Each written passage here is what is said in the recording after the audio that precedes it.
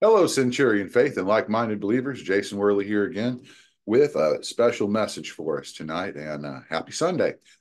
Today we are going to be discussing authenticity. And you know, I'm about to have to buy another Bible. This is um, this is my grandfather's Bible, and it's starting to fall apart. It's one of my cherished possessions.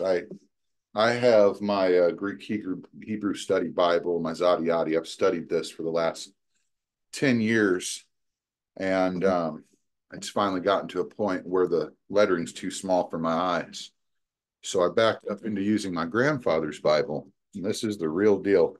I've jokingly said that this Bible, for the last couple sermons, I've used it, and this Bible is special, not just to me, but I think if I left it on a table alone with the other Bibles, I'd come back and the other two would be swallowed. So um, it's really special, and I need to stop using it before any more pages fall out. But there's an authenticity to this Bible, and there's an anointing on this Bible that's unlike the other Bibles. And there's a reason behind things that are blessed by God and cursed by God. And it's important that we know the difference in what is real and what is fake. Today, we're going to be taking a look at the season that we're in, because here it is. Today is what's known as Easter. And this is known as a national Christian holiday, but at the same time, it has pagan roots. And we have to understand why we do what we do. And it's important that we both understand what's going on around us and also be passers-by, but we must be wise as serpents, yet harmless as doves. Our testimony in this world is important. It's not always so much important how they're doing it, but it's important what you're doing with it, okay? So let's look at this. First of all, we have Easter. This is a day, Easter, Sunday, March 31st. It's the equinox, okay? It's the solstice. This equinox and solstice goes into back to pagan days. It's a pagan um, time of fertility. This is a time of Semiramis. This is a time of Asherah. This is a time of the goddess Easter or Estor or Estor. And this particular time, you have these rabbits and you have these eggs, and the kids, they go find the eggs because, they got the baskets. You have all the rabbits because, it's spring. And, but what we deduct from this is that the rabbits in North mythology, they were worshipped. The goddess Semiramis, she would apparently transform the birds into rabbits. They'd lay these eggs. In other pagan traditions, um, you would also just have the rabbits preserved and worshipped as fertility symbols. You also had goddesses in which children were sacrificed to for Easter, and then the eggs were dipped in the blood of the children for magical resource to get the gods of fertility to bring forth the season for the harvests. And this is the original design, and why it has to do with the equinox. It's pagan. It's completely pagan. And the way this works is that it's in proximity with what is Passover. Now there's confusion on this because in the time before Jesus, back in Exodus 12, we're told this is the time where we'll just go there right now. Let's dive into Exodus chapter 2 or chapter 12, verse 1. And the Lord spoke unto Moses and Aaron and the land of Egypt, saying, This month shall be unto you the beginning of months. It shall be the first month for the year of you. Speak ye unto all the congregations of Israel, saying, In the 10th day of this month they shall take to them every man a lamb, according to the house of their fathers. A lamb for the house, a lamb for the house of their fathers. Yes, this was a day of sacrifice, not children, not to dip bloody eggs, but a lamb of sacrifice. You see, now hold that thought, because as Christians, we know that this lamb is Christ. Okay. And if the household uh, if the household be too little for a lamb, let the household's neighbor unto the house. So, it's also a thing where you're supposed to share. You're supposed to share. And this is a day of sacrifice. This is a day of sacrifice. And what we need to understand is Christianity also didn't come to Judaism. It kind of stepped away from it. If you were to go back to 140 AD, they weren't teaching the Old Testament. That didn't come into play till 200, 300 years later, because you were getting further away from the roots of Jesus. So for historical sake, the Old Testament was brought into play with the New Testament. And there was also an Apocrypha in the middle, which were historical books of reference, but not holy books, which is also why we went from a 77 canon down into a 66 canon. Now, what do we do with this? First, we have to understand there's different seasons of God's word. First, the first Christians, they had only the Old Testament and Jesus arriving. After Jesus's arrival, then the apostles went out, and it was word of mouth, much like the Old Testament was word of mouth until it was written by Moses. So what was word of mouth went out, and for the next, from Jesus's death, let's say AD 33 to AD 50 and 60, these are when the letters started accumulating, which are the letters of the apostles, okay? And then the Gospels were also jotted down before a couple centuries went by, and this was what was collaborated as what we know as the Holy Book of Scripture. This is the 66 books of the King James canon. Now, before 1611, when the King James canon was developed, you did have previous Bibles. Now, you go to those, and you will see that where it says in the King James the word Easter wouldn't be in the Bible. The King James came into play after Passover was kind of shunned off and then combined in with Easter, and then the King James was written. So being the King James was written at a fifth grade level in the 1600s as a modern Bible, the word was modernized, just like the NIV modernizes words. They were bringing things up to their current so that the people could understand it. So Passover became Easter, and that's why there's an argument today. I say this all because there's the argument that, well, it says Easter in some King James, but it doesn't say it in all of them, and it didn't say it in previous books. It said Pesach, or Passover. That's what it means in Hebrew, and or Pesach would probably be the proper way to pronounce it. I'm not Jewish, my mother is, but I'm Christian, so I celebrate the first day of Passover as the Christians did, because after Jesus died, there was a time when they did celebrate the first 3 days of Passover. They celebrated the first 3 days of Passover, and it began the night before, just like the eve of Passover. So when we look at Passover, let's look at this. What we celebrate as Easter once was a Jewish tradition called Passover. The Passover was started because the firstborn in Egypt was to die. This was the final plague that God brought down on the Egyptians because he wouldn't let Moses and his people go. They just wanted to go worship the Lord, and so they went through the frogs, they went through blood, they went through locusts, they had lice, they had all kinds of things, and he wouldn't budge. Well, then God decreed he was going to kill the firstborn of all children in Egypt. So the Hebrews had to go to their doorways and take the sacrificial lamb's blood and place it over the door. So that every house, they sacrificed this lamb, and if the neighbor couldn't afford a lamb, then they shared this privilege to mark their doors. So as the angel of death passed over Egypt that night, he wouldn't take those who were marked. Now, for this reason in deliverance, we use anointing oil, and we anoint the doors of our houses, especially in hard times, especially in conflicts of the world.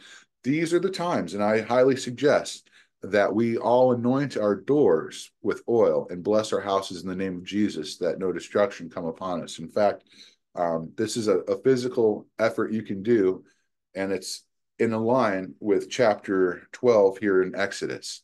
But right now, Lord, we ask in the Spirit right now, with all things going on in the world, the wars, the rumors of wars, all the things happening, Father God, we just ask that in the Spirit we go and we place the blood of Christ over every doorway, every house, every window of all the believers listening right now. In Jesus' mighty name, we ask that the angel of death pass over us, and all destruction of Beelzebub and Satan, poverty, just destruction, godlessness, and the spirit of Antichrist be blocked away from each one of our houses, our homes, our dwellings, and our temples.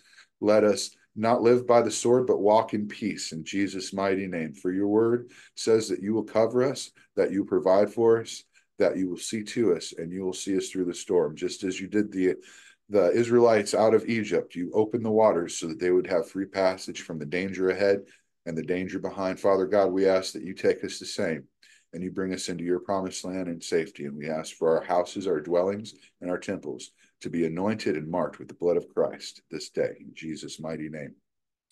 Okay, so there was an importance of marking the doors, and respectably, they escaped Egypt.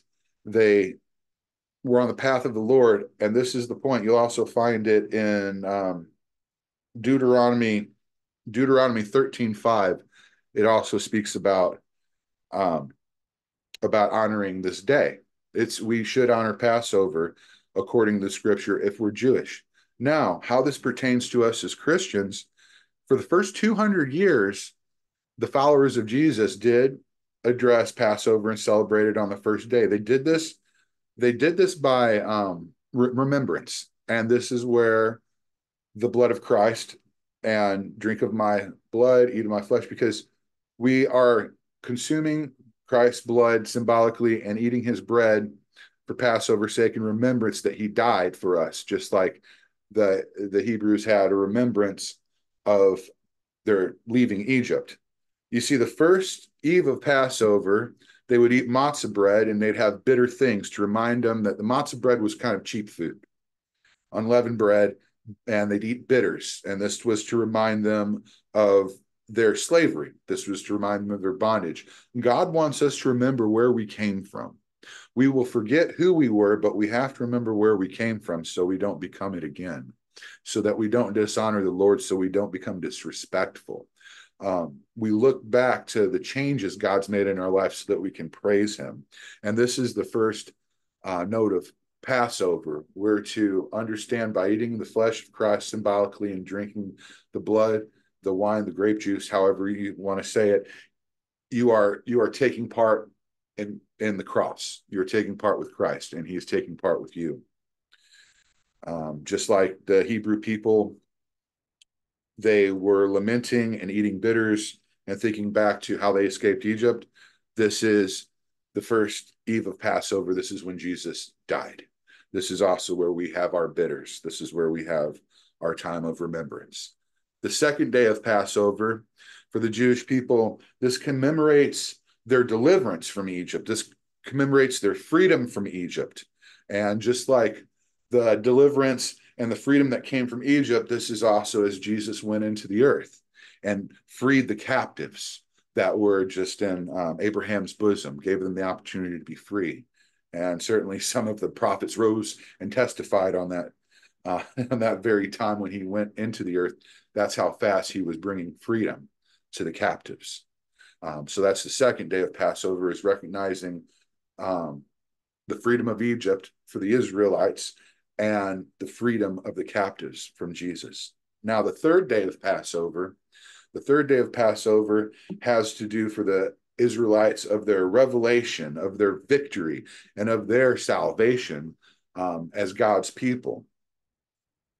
Now, Jesus rose on the third day. So this is also our revelation. This is also our victory, and this is our salvation. In Christianity, this was condensed to a day and a remembrance for the month, but an understanding of the parallel of the first 3 days to the time that Jesus went into the grave and rose from the grave. Now, This this was combined. This was all combined um, back in the day of Constantine and the Council of Nicaea. This was all brushed together because Passover was kind of brushed off as the Jewish people were kind of brushed off. Catholicism took over Christianity after wiping out the apostles. And so now we're at a transition time where the Roman Catholic Empire is running the world, but King James is rising to a point where he wants an English Bible. The Roman Catholic Church isn't after King James, they're at odds, but this council forms together to eliminate which books were holy and which weren't. Like I said, there were 77 books, and so it was determined not by King James, not even by it was the Council of Nicaea. It wasn't one man in particular. This was scrutinized and really gone through. And what happens in time? Like I said, at the beginning there wasn't a Bible. Then there were just the epistles, and then after the epistles, then there were gospels, and then after time, there became an 88 there was an 88 canon. It had 88 books to it. That book still exists and hasn't changed. That is the Orthodox canon of Ethiopia.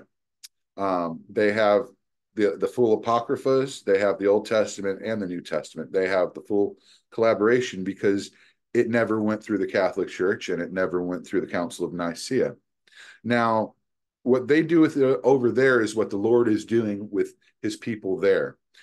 Just like what he was doing when they only had the epistles, just like what he was doing with his word when only Jesus was giving it.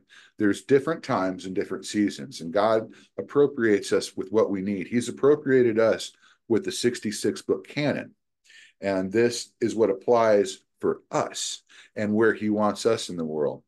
And this pretense, it brings out much spiritual warfare that we share with the world. We're not so much looking after the mysteries and the hidden or the Gnostic information. We're seeking out the absolute truth. And that's the beauty of having 66 canon book, is that this has 66 books. They've not been elaborated on. They've not been added to. These are what is deemed holy. And that's why we as Western Christians go by this book, because it doesn't have loose threads to bring us off into error and false doctrine. And this is where God wants us right now. Amen. So we get what the Lord gives us in the times that the Lord gives us, in the seasons the Lord gives us, and that's what we utilize. So I say all that because we're covering the note of differences. We know now that Easter is indeed a pagan celebration, and you can deduct from it and say, oh, well, that it's spring, you got bunnies, and then there's Easter eggs because the eggs, and it's fun watching the kids do it, but you have to realize that the bunny was a symbol of idolatry, and the colored eggs were the blood of children sacrificed. They were dipped in. Now, I could go on, but it gets darker and darker. And what we have to understand is they're just like nursery rhymes. There's some darkness behind things, and we have to examine why we do what we do, why we say what we say, why we engage our children in things that we don't fully understand.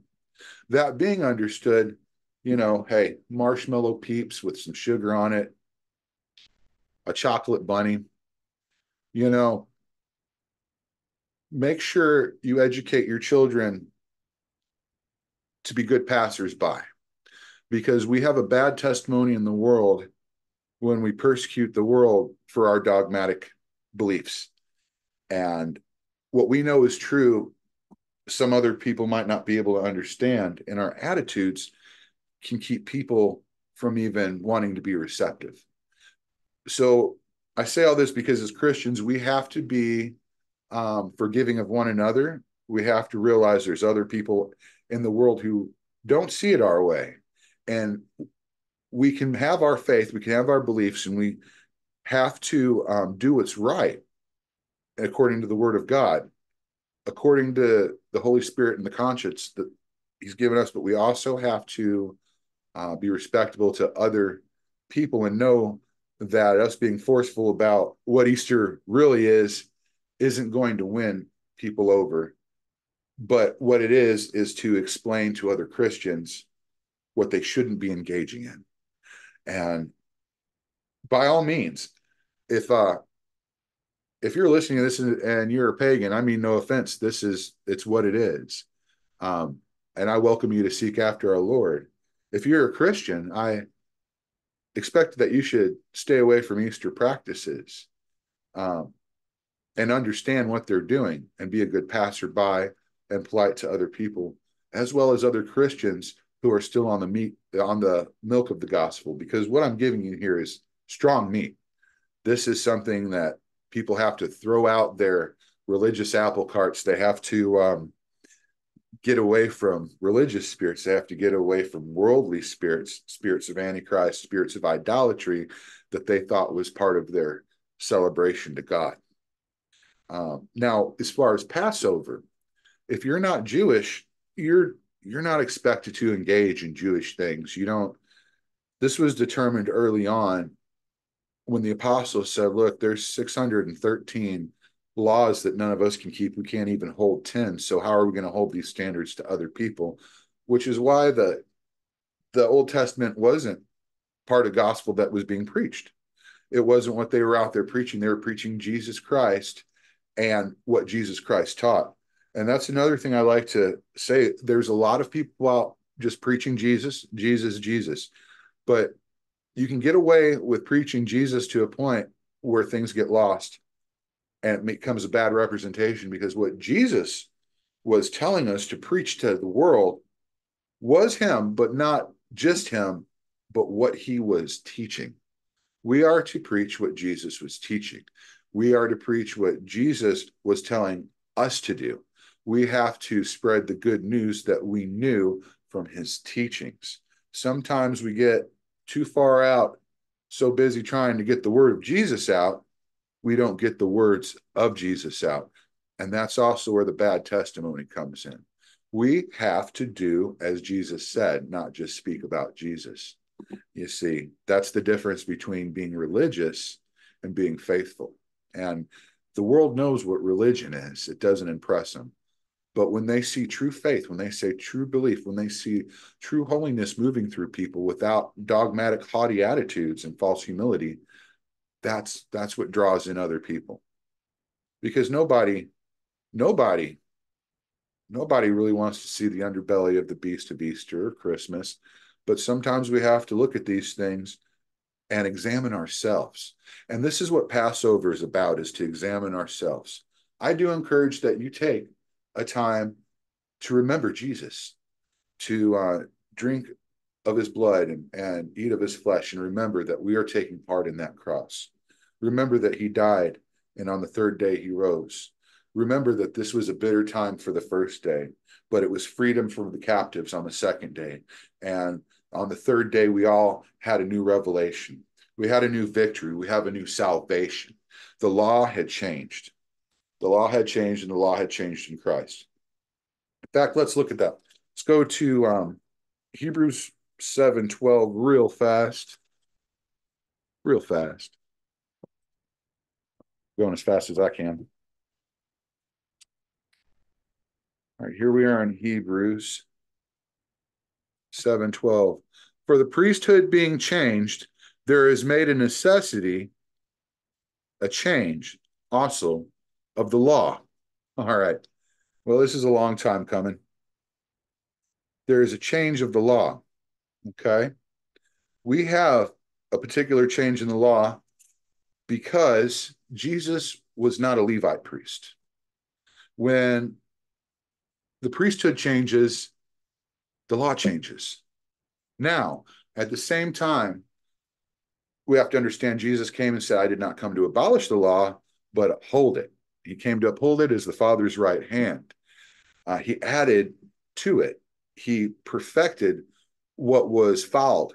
It was a law written down by man that was fouled by man. This was Moses. He wrote down the law. God gave a law, but that law hit the ground. Moses went back up the mountain, if we remember, for another 40 days, 40 nights, and he jotted down the new law.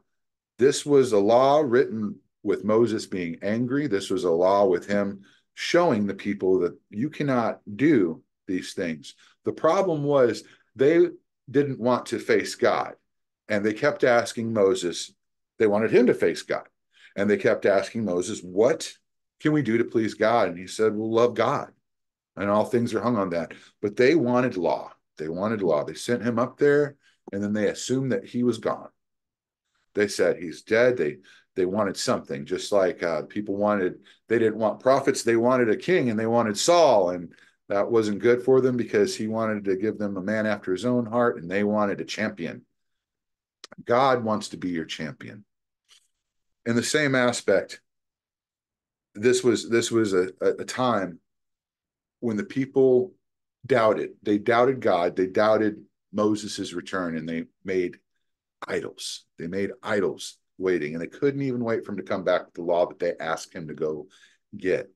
So this is a process of 80 days. He went up there for 40 days, established the law with God, brought it back, was disgusted with their behavior, threw it down, went back up for 40 days to atone for them again, and then he wrote down the law.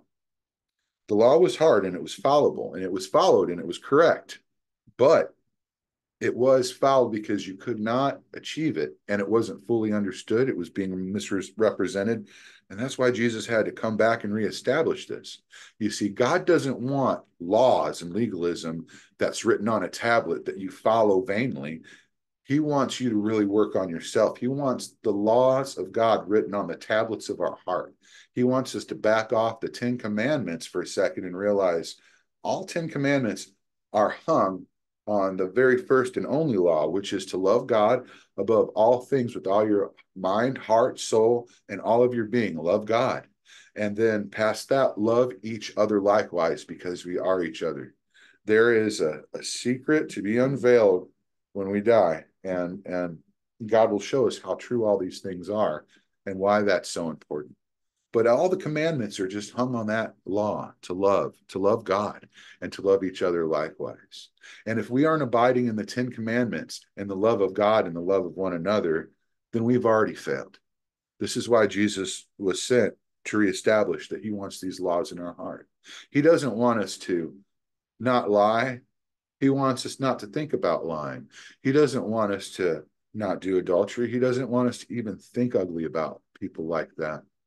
He wants us to look at each other like brothers and sisters. He wants us to not be hypocrites. He wants us to be real. Judaism had hypocrisy, but he wants us in reality. Judaism had an absence of relationship with lots of religion, and in some sects there still is. But God wants full relationship without religion. You do not have to be a religious Christian. Did you know that? You don't have to carry on in religious ways. You don't have to be dogmatic. You don't have to act a certain way. You don't have to have a certain dress. You don't have to have a certain style. These are all dogmatic attitudes, and a lot of them are demonic. We have to come to that realization. There is an overflow of demonic religious spirits and false humility and a spirit of diatrophy is moving in the church today with the spirit of Antichrist. And right now, Father God, we come against all spirits of harsh religion, legalism. We come against all of that right now in Jesus' mighty name. We ask that it be loosed from the people and bound far away from the minds of the believers. All the religious spirits, all the false humility, loose them and let them go in Jesus' mighty name. We command that everything religious and ceremonial and admiration to Catholicism or dead religions that are not of the life of Christ, that are not part of our path or shouldn't be in your will, Lord, we ask that be removed from us right now. Admirations to things of this world that are fleshly or soulish behavior that is not of the Spirit of God, relating to holidays, relating to family life, the way we just have all this lost in our life, Lord, we ask that you purge us of all these things in Jesus' mighty name, that you draw the line in the sand, that we know the difference, Father God. We ask that you make the taste of these things bitter to us in the honor of your Son, Father God. We ask that the celebrations that are not of you bring us to the remembrance of Christ and the reality of what's going on. In Jesus' mighty name. We ask while we're in the middle of all these things that we know how God is working to free people from the center of the earth and people from the dead on the earth. He doesn't want us walking around dead. He wants us alive and reborn. Father God, we just ask that you help bring us back to life. We ask for forgiveness for the minds that don't understand these things. They only know soft milk. Lord, We ask for understanding for the people receiving this meat. In Jesus' mighty name, make them strong in their Christianity and their faith and in their worship to you in Jesus' mighty name. Most of all, Lord, we ask that we rise with you. We rise to the occasion. We rise to that third day. We come into our deliverance. We come into our revelation, that we come into our truth, that we come into the revival that you have set for us of truth and Christianity and the absence of the falsehood of religion. In Jesus' mighty name. Just ask that right now. Thank you, Father God. Amen. Amen. You see, in our Jewish brothers and sisters, or even those that are into Masonic uh, tabernacles and they celebrate Jesus in their way, you have to understand this is their culture. If they call Jesus Yahshua, that's because that's what Jesus is in their native tongue. That's untranslated to them.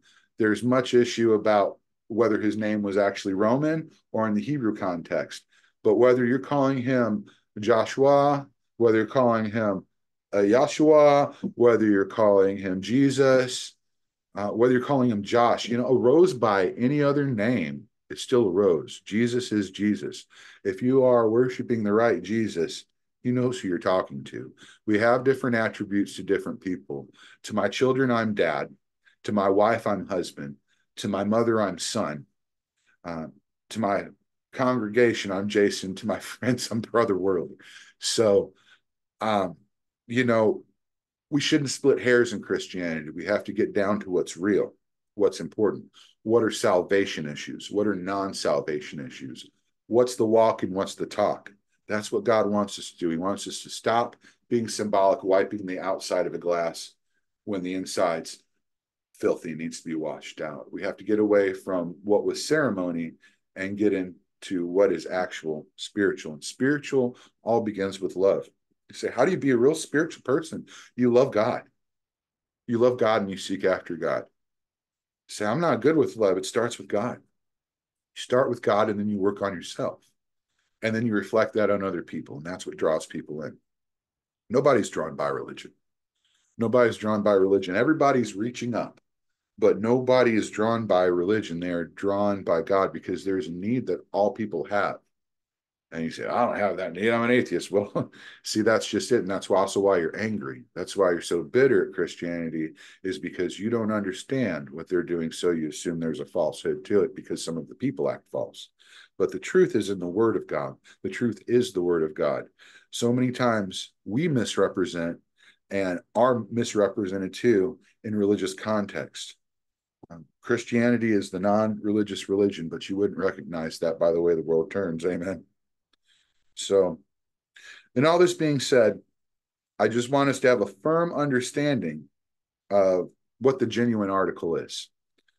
What are you doing when you're celebrating a day? You need to stop and ask yourself why. Ask yourself, is God in it and where? And how does that apply to my life?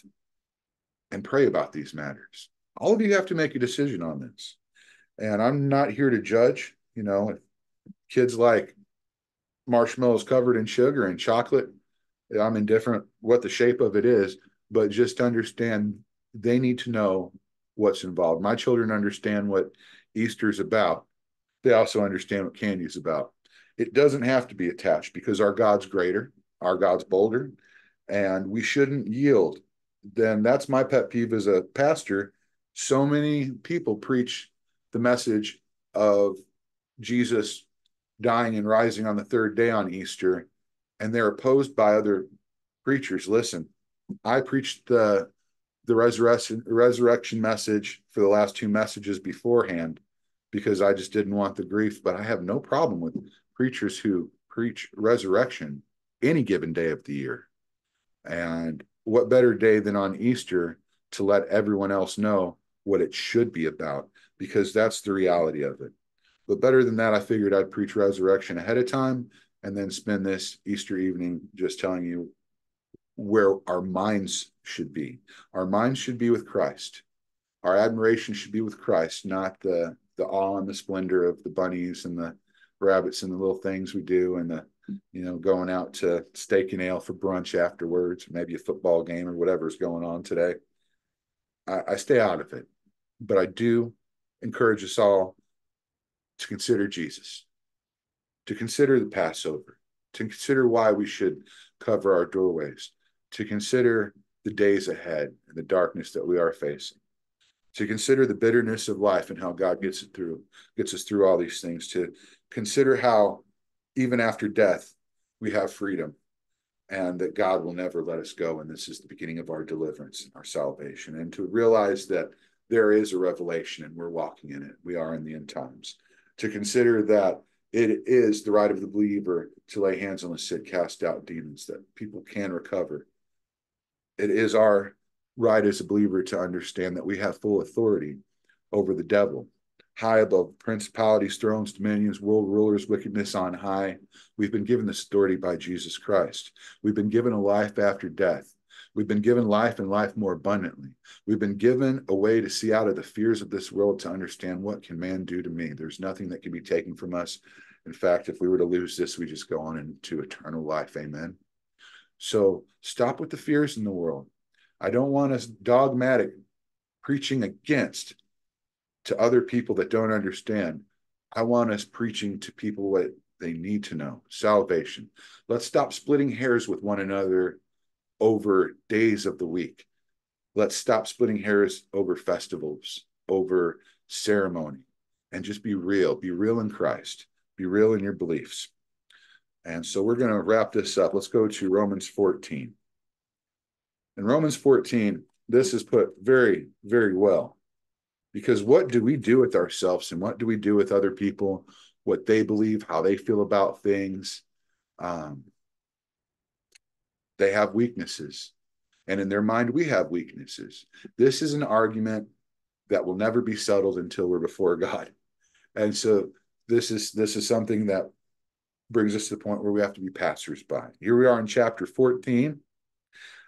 Paul's talking about this. He's addressing the Romans because they have Jewish people among them, and they're also Romans. They have a different way of doing things, yet both of them are coming into Christianity, both with a religious aspect of two different kinds and completely different outlooks on what's holy and what's not. So here we are, chapter 14, Romans. Him that is weak in the faith, receive ye. Okay, so you receive those who are weak in the faith. You don't beat them down, but not for doubtful dispensation. For one believeth that he may eat all things, okay, after Peter, no limitation to pork and stuff anymore. Another who is weak eateth herbs, okay, and then they have all their ceremonies and days that they're only supposed to eat this and their special dietary laws. Okay, so how do we handle this as Christians? This is a religious thing. This is more than just food. This is way people act, because meat is also how you carry on. And so what do you do when people are religious? What do you do when people aren't religious enough? Well, according to this, just receive them. Just receive them. Doesn't mean you're agreeing with them, but it means you don't have to argue with them about futile matters. The focus is salvation and understanding what Jesus wants us to be teaching, preaching, and reaching with, not arguing over what we can eat and what day is special and what day isn't. Let not him eateth and despise him that eateth not, and let not him which eateth not judge him that eateth, for God hath received him. You see, if God has taken somebody as a Jewish Christian, the way he's doing them is the way he's doing them. If you are a Gentile Christian, the way that he's doing you is the way he's doing you. If you are a Western Christian and a 66 canon, this is the way that God has brought you. This is the path he has you on. If you are in Ethiopia and you have 88 books in your canon, this is the way he's developed you. We don't need to split hairs with people, because you'll find out that they're strong, and we don't want to rupture their faith because we could be mistaken. God puts us where he wants us when he wants us. There are some things that are okay for one person, but not another. You say, well, that's not fair. That's life. We're all different. We're different. We're different skin. We're different faces. We're different looks. We're different opinions. We're different points of views. We're different upbringings. And God knows how to handle each one of us. We don't have to go and try to be Jewish to get closer to God. We have to be ourselves to get closer to God. We don't have to go try to be Orthodox Ethiopian. If you're not, you're not. Then stick with where the Lord has you. It's that simple. You know, this is written in 1600 Elizabethan English, but realize it was written on a fifth grade level so that even a child could understand it. That's the simplicity of Christ. That's the simplicity of the Word of God. It's to be understood before adolescence. It's to be understandable before adolescence. You should be able to receive these things. Okay, so picking up chapter 14:4. Who art thou that judgest another man's servant? To his own master he standeth or falleth. Ye, he shall be held up, for God is able to make him stand. Okay, so you don't need to worry about what God's doing with that guy. You need to leave that up to God. If you have words of wisdom, that's good. If you have words of scripture, but don't bring things to a point of argument, frustration, or bringing doubt in other people's lives. It's important that you let God work with people when you let God work with people. And most of all, let God work with you right now, right here, while he's trying to work with you. Amen. None of us are perfected yet. And I don't know about you, but I tell you, I've met some people who are all too perfect, and they're religious as all get out. They squeak, and I can't do nothing with that, isn't it? Isn't it just something to know somebody also perfect? I mean, someone who says to you, "Oh, you tell me what you think, and I'll tell you how it is." Well, that's not how we come together and reason. We have to come together and reason, and if there's not anything to reason on, then there's not a reason to come together. Amen. We got to leave things to the Lord. We have to let the Lord and the Holy Spirit guide us. We put on our dogmatic helmets, but that knocks our helmet of salvation crooked, and our mouths get away from us with our convictions that sometimes go unchecked by the Bible. Amen. So here we are, 14:5, Romans 14:5. One man esteemeth one day above another, another esteemeth every day alike. Let every man be fully persuaded in his own mind. You see, let him be fully persuaded in his own mind. You can have an opinion, you can state your opinion, but don't force your opinion. You see, everybody loves to be led, but nobody wants to be pushed. You say, oh, you push me, I'm going to push you back. That's right. But hey, which way do we go? Oh, I know the way. It's this way. Oh, you know the way? I'll follow you then. People like to be led, but pushing people will never get anybody anywhere, especially from the outside in. They only push people from the inside out. Amen. And once you find yourself in that situation, then you're stagnant. When ministry doesn't grow, it's stagnant. When it goes backwards, it's stagnating. And if you have these problems going on and you're in a deliverance ministry, then you have to understand stagnation comes out of false humility. Stagnation comes out of religious spirits, and stagnation comes out of a spirit of Diotrephes, blocking out the new growth of the Holy Spirit. The deliverance is an ongoing and going ministry. If you feel that you've came to the end in full knowledge of everything, then you're probably in trouble. You're probably too good for the Lord, and he'll retire you. So it's important to always keep growing and always grow by the way of the scripture and be patient with others, because no two people are going to find every day exactly alike, maybe similar, but not even alike. So we shouldn't argue with people over these things. Let every man be fully persuaded in his own mind. 14:6, Romans 14:6. He that regardeth the day, he regardeth it unto the Lord. And he that regardeth it not, he regardeth it not unto the Lord. He that eateth, he eateth unto the Lord. And he that giveth thanks, he giveth thanks unto the Lord. And he that doesn't give thanks unto the Lord, he doesn't give thanks unto the Lord. We need to let people be people. There's nothing wrong with saying, hey, that's not right, but you don't chase people around with it and argue about it. When you do these things online, you're giving a bad testimony for the world. All the non-believers are going, my, oh my, look at those Christians. Well, I'm glad I'm not one of them, because we're trying to argue among ourselves. It's a shame, people. It's a shame. That's why I come very gingerly about this whole Easter thing, because a lot of you celebrate Easter, and a lot of you probably even have a bunny showing up at the house to give your kid a basket, and this is all sweet and all. But if you do these things, make sure that your kids know what it's really about. I encourage that you don't do these things, but I'm not here to tell you what to do.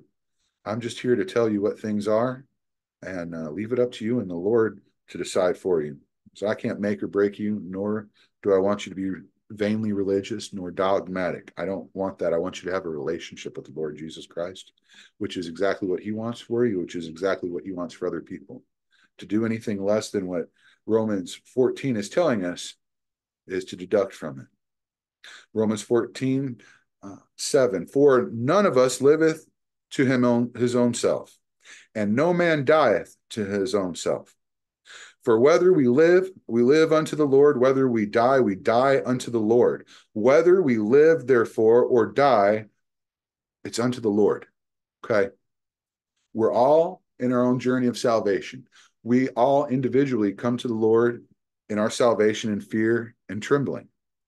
So I haven't felt that fear and trembling. Stick around. He'll make himself apparent. That's the point. You start listening, and that's also the point, unfortunately, people start getting dogmatic with others. If you are on the meat of the gospel, let others be on the milk if they're on the milk. There's a lot of people who can't handle the milk, but they're ready for heavy cream. You have to give to the people that you have. You can't just blast everybody, and you can't underfeed some. You have to be nourishing in your words from the scripture. It's to nourish the mind, not break down. If you're not brought up in wisdom, knowledge, understanding, discernment, discretion, or connection with the Lord after a sermon, then it's not hitting it. And I highly encourage you not to just hear the words I say, but dive deep. Look for yourself. Don't take my word for it. I'm just a guy. I'm a vessel. The Lord uses me, but I'm just a vessel. And my scripture, I have my opinions just like everyone else. I encourage everybody to get along. It's so important. I've watched the last couple of days of people just flooding the internet, rebuking each other. It's nuts. It's nuts. God doesn't want it that way. God's not in it. God might not be in the actions of Easter, but he's certainly not in the actions of a lot of dogmatic Christians either. It's a bad, bad testimony. Okay? So, but why dost thou judge thy brother? For why dost thou set at naught thy brother? For we shall all stand before the judgment seat of Christ. 11. For it is written, as I live, saith the Lord, every knee shall bow to me, every tongue shall confess to God. So then, every one of us shall give account of himself to God. Let us not therefore judge one another any more. Selah. Let us not judge one another anymore. Continuing, but judge this, rather, that no man put a stumbling block or an occasion to fall in his brother's way. More than being right, it is important to not put a stumbling block in a brother's way. 14:14. I know, and I am persuaded by the Lord Jesus that there is nothing, say it again, nothing unclean in itself. Paul is saying there's nothing unclean in itself. And this is why I say, if your kids want chocolate bunnies and stuff, just make sure they know what's really going on, okay? It would be weak of us to say, well, we can't eat that because it's shaped a certain way. It's just marketing. I don't think they went through some kind of hopitus magical spell as it came out of the candy factory. It's just an occasion. We make a lot out of things. And if you do, hey, power to you. Don't let your kids have any chocolate and marshmallows and stuff. And you can be sour for the sake that someone else has spoiled your day, but you really shouldn't let what other people do affect how you praise the Lord. You should really consider these things. So here we are in 14. I know, and I am persuaded by the Lord Jesus that there is nothing unclean of itself. Nothing unclean of itself. The wickedness comes from our heart and out our mouths into this world. It's not the things in this world. We get hung up on that. But to him that esteemeth anything to be unclean, to him it is unclean. There it is. So if Joe over there says, well, that's just completely wrong, then it is. Let him be. Let him be. He can feel that way. If you don't, then you don't. I encourage you to examine what's behind everything, but it's up to you to make your decisions of what kind of Christian you want to be.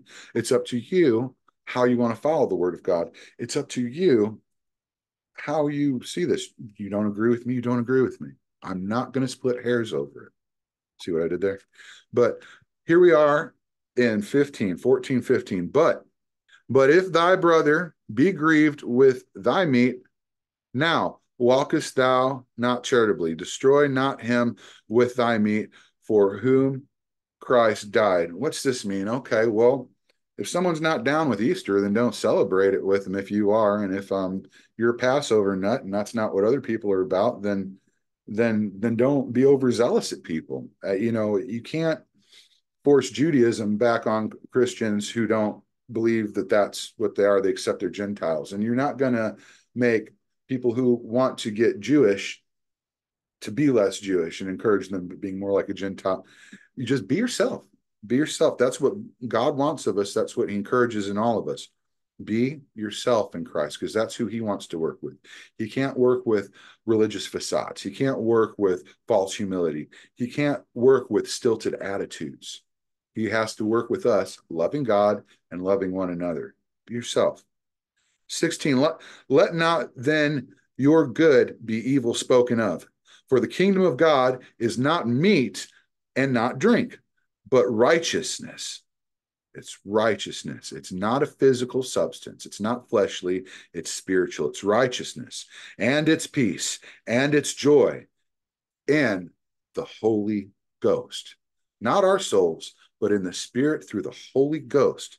And 14, 18, for he that in these things serveth Christ is acceptable unto God and approved of men. So then who would we be to disapprove of what God said is approved? Amen. Let us therefore follow after the things which make for peace. Say that again. Let us follow after the things, therefore, that make for peace.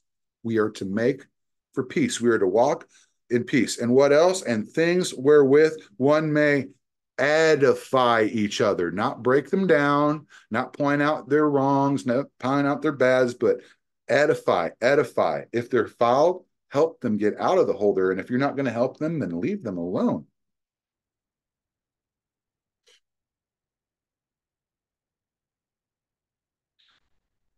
Let us therefore follow after the things which make for peace. Edify one another. If you're in your Bible right now, I suggest you highlight that, because this is the problem with Christianity today.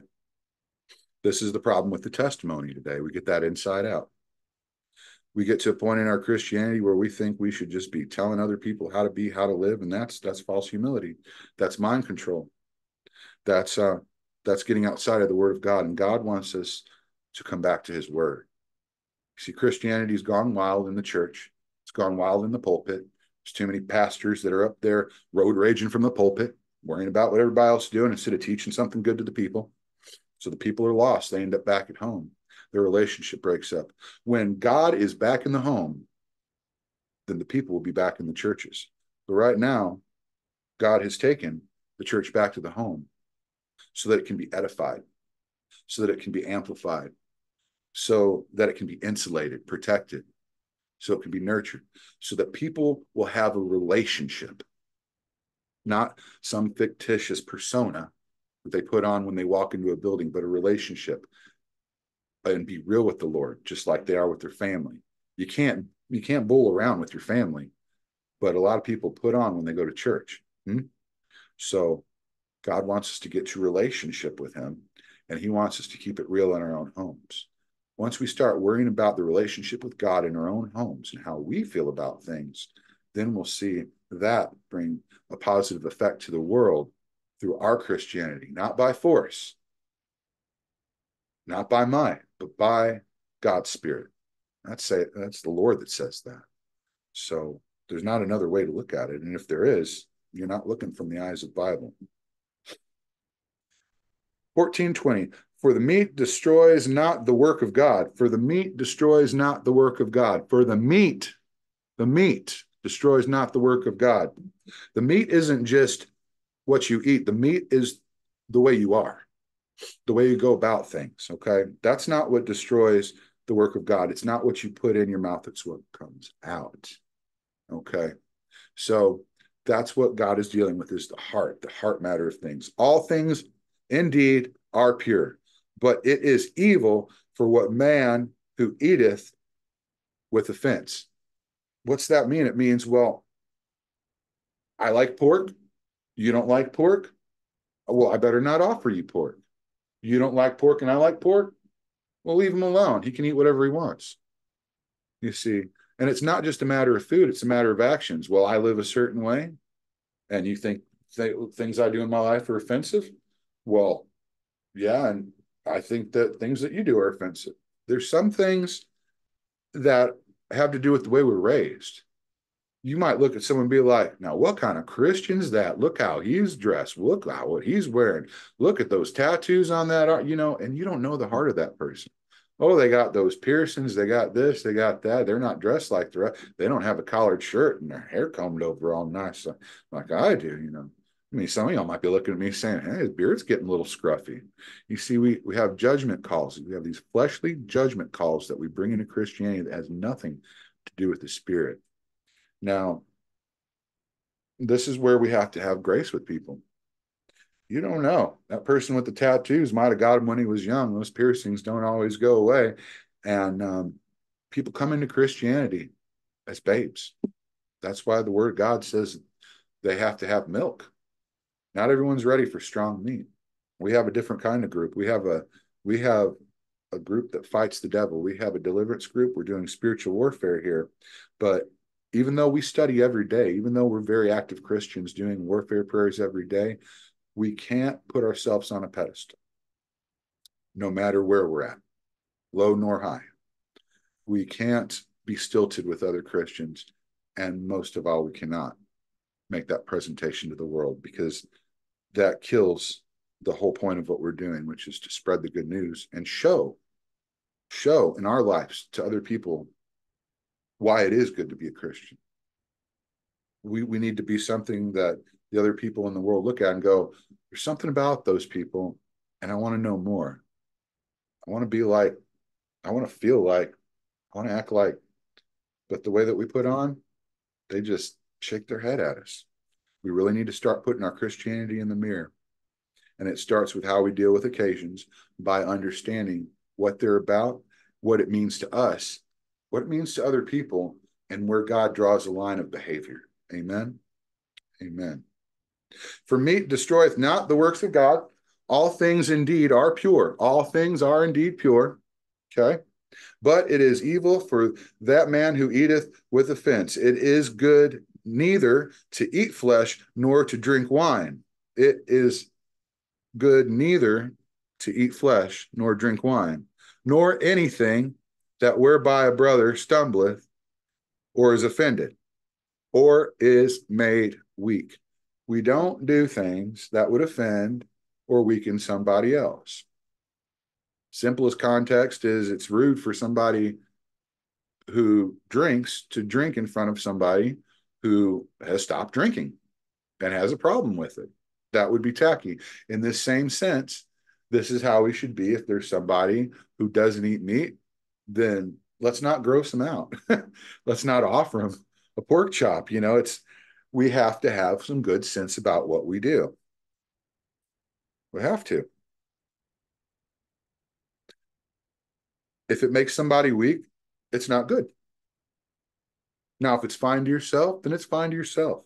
We're neither to beat anybody up about it, nor give somebody a weakness. Okay? Hast thou faith? Have it to thyself before God. Hast thou faith? Have it to thyself before God. Once again, do not worry about everybody else and how they're serving the Lord. That's burden binding. It's also mind control, and it's false humility. You need to work on that in your lives, get it out so that you can see clearly, get the log out of your eye, deal with your own problems. Until you're walking on water, you're not in a place to judge anyone else. And by walking on water, I mean able to stand without the Lord pulling you in. There's only one. Amen. Hast thou faith? Have it to thyself before God. Happy is he that condemneth not himself that thing which he alloweth. Happy is the man who does not condemn himself for what he does. So if he's not in condemnation and he's not finding condemnation, and you might even tell him in a message, but they're not picking up on it, it's not your job to chase them down and make them change. Once again, people love to be led. Nobody likes to be pushed. You push me, I'll push you back. And in closing here, Romans 14:23, and he that doubteth is damned if he eats, because he eateth not of faith. For whatsoever is not of faith is sin. You see, whatsoever is not of faith is sin. And if you don't find it sinful, then for that person, that's for God to deal with. God doesn't want you to handle other people.